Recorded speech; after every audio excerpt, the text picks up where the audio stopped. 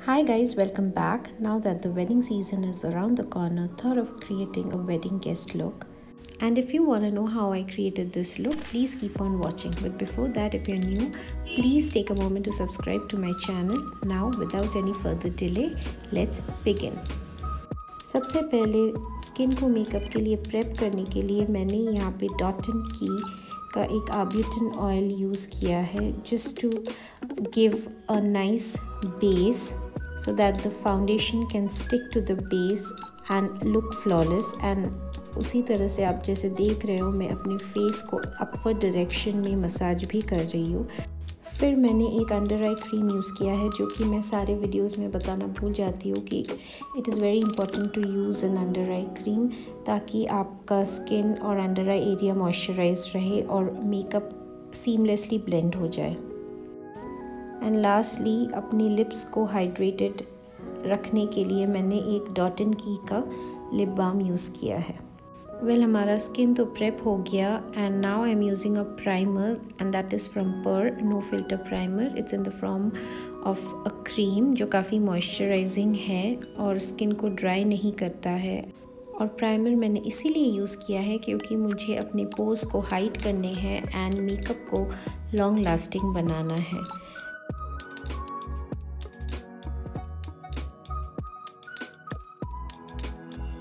Eyebrows के लिए मैंने अपना पेटेंट पैलेट यूज़ किया है that is from wait and wild और ये ब्रश कफ्स एंड लैशेस से है जो कि डबल साइडेड है। एक तरफ है एंगल ब्रश और दूसरी तरफ है स्पूली। तो मैं अपने ब्राउज़ को वही डार्क ब्राउन कलर से फिल इन कर रही हूँ। जहाँ जहाँ पे मुझे लग रहा है कि ज़्यादा यूज़ हो गया है वहाँ पे मैं स्पूली से उसको डिफ्यूज़ कर दे रही हूँ ताकि वो एरिया बहुत ज़्यादा डार्क ना लगे because I want it to look natural.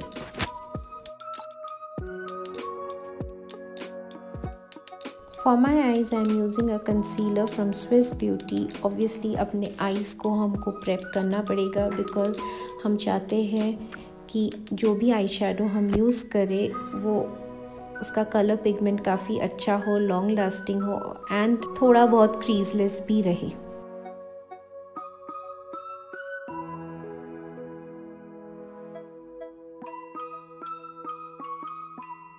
And to set the concealer मैंने यहाँ पे मिस क्लेयर का लूज़ पाउडर यूज़ किया है।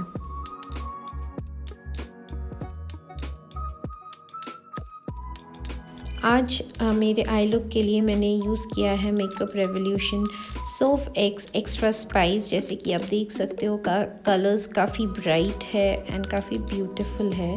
तो सबसे पहले मैंने ये light brown which is cookie dough colour use किया है डायरेक्टली अपनी क्रीज पे and I am using an angle flat angle brush. Will go easy on the colours. थोड़ा सा कलर लेके आप कलर को बिल्ट अप कर सकते हो instead of taking too much colour eight once and creating a mess. तो धीरे धीरे धीरे आप अच्छी तरह से कलर को ब्लेंड कर सकते हो। नेक्स्ट उसी ब्रश को यूज़ करते हुए मैंने एक दूसरा कलर लिया है that is the chocolate ganache which I am placing exactly below the cookie dough the previous colour. और मैंने एक साथ कुछ ज़्यादा ही कलर यूज़ कर लिया है। सो उसको ब्लेंड करने के लिए मैंने एक क्लीन ब्रश लिया है और मैं अच्छी तरह से अपने प्रीवियस कलर के साथ उसको अच्छी तरह से ब्लेंड कर रही हूँ ताकि वो पैच ऑफ कलर हट जाए। अपने आउटर कॉर्नर के लिए मैंने वो डार्क कलर लिया है, वही ब्रश यूज़ कर रही हूँ मैं, same brush that angle flat angle brush. और मैं उस डार्क कलर को अपने आउटर वी कॉर्नर पे प्लेस कर रही हूँ।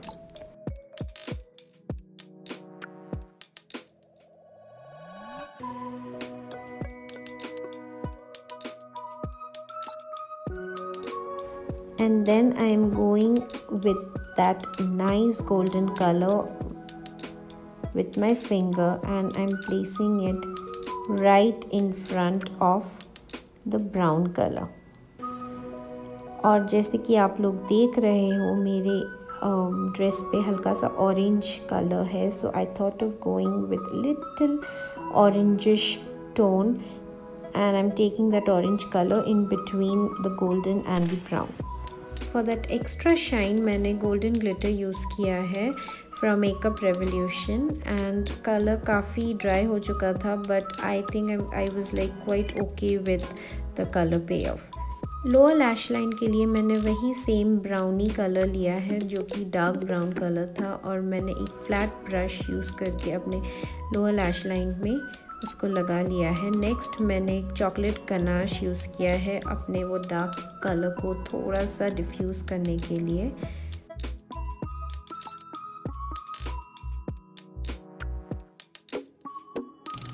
एंड लास्टली मैंने अपने टीयर डक के लिए everyday colour, the colour is named as everyday, use किया है।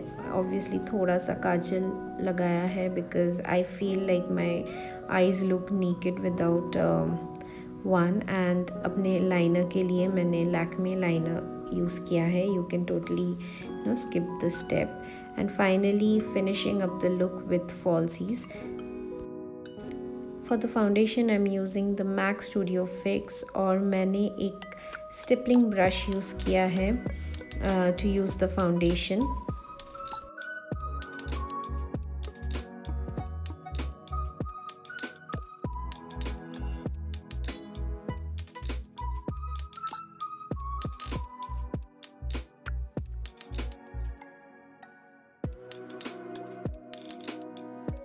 To give an airbrush finish मैंने अपना sponge यूज़ किया है to blend the foundation properly.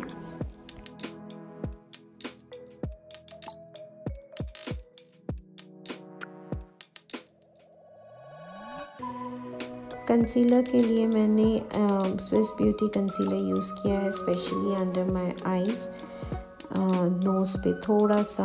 I am not going to use too much, थोड़ा सा just to cover the blemishes, and I'm blending it with the same beauty blender.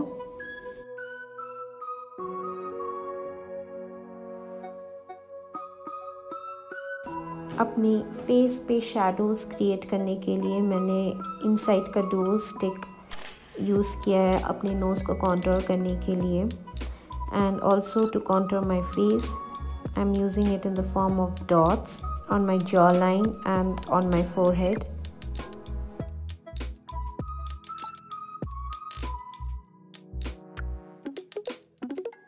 And blending it with the help of an angle brush.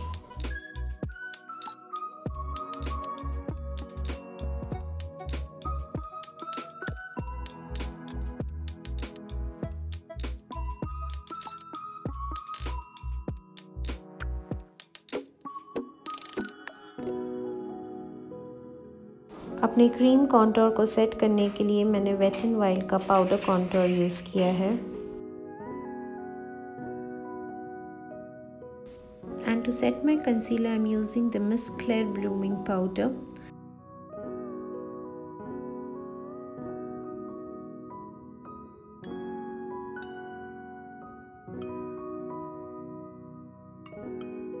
For my blush I am using a Wet n Wild color Icon.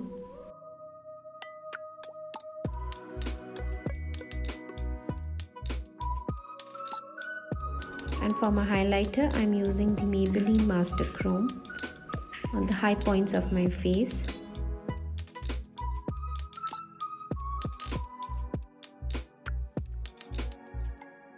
And for my lips I'm using the Maybelline liquid lipstick. The shade name I'll be mentioning in the description box.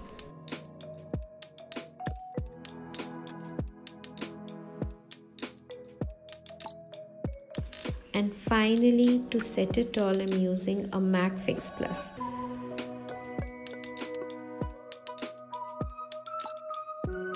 So ये रहा मेरा finish look and I hope you guys liked it.